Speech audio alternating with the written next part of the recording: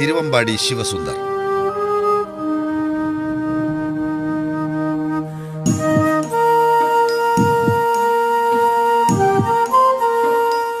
ഓരോ ചുവടിലും വഴിഞ്ഞൊഴുകുന്ന ഭാവഗാംഭീര്യം. ഒരിക്കൽ ആ മുഖത്തേക്കൊന്ന് കണ്ണയച്ചാൽ പിന്നെ തിരിച്ചെടുക്കാനാവാത്ത വിധം ഏതൊരാളുടെയും കാഴ്ചയെ വശീകരിച്ചാകർഷിക്കുന്ന വിസ്മയ തേജസ്. കോടനാട് ആനക്കളരിയുടെ എക്കാലത്തെയും മികച്ച ആനച്ചന്തങ്ങളിൽ പ്രഥമ ഗണനീയനാണ് തിരുവമ്പാടി ശിവസുന്ദർ.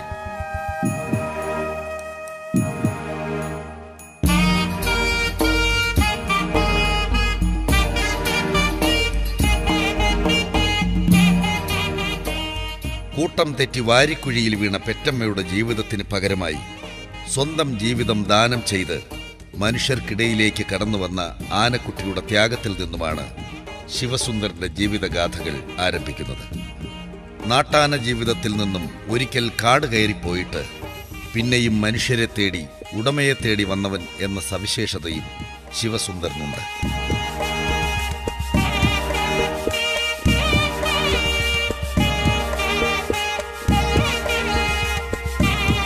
പൂക്കോടൻ ഫ്രാൻസിസ് എന്ന ആന ഉടമയുടെ സ്വന്തമായിരുന്ന പൂക്കോടൻ ശിവനാണ് പിന്നീട് തിരുവമ്പാടി ചന്ദ്രശേഖരന്റെ പിൻഗാമിയായി തിരുവമ്പാടി തട്ടകത്തിന്റെ അമരക്കാരനായി പൂരത്തിടം ഏറ്റുവാങ്ങി ജനകോടികളുടെ നെഞ്ചകത്ത് ഇടം പിടിച്ചത്.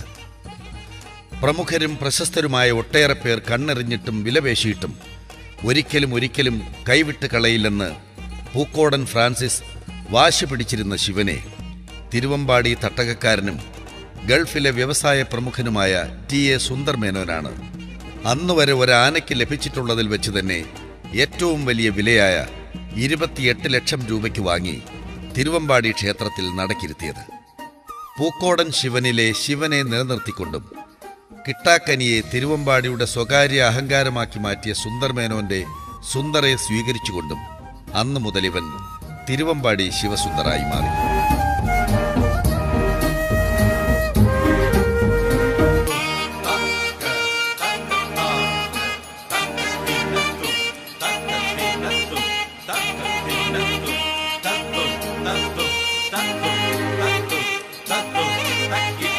കേരളത്തിൽ ഇന്നുള്ളതിൽ ഏറ്റവും ഗാംഭീര്യവും ലക്ഷണ തികവുകളും പിന്നെ എഴുന്നള്ളിപ്പാനയ്ക്ക് വേണ്ട ഉയരത്തികവും ഒന്നിനൊന്ന് ചേരുംപടി ചേർന്നിട്ടുള്ള ഗജസമ്രാട്ട് ആരെന്ന് ചോദിച്ചാൽ അത് ശിവസുന്ദർ.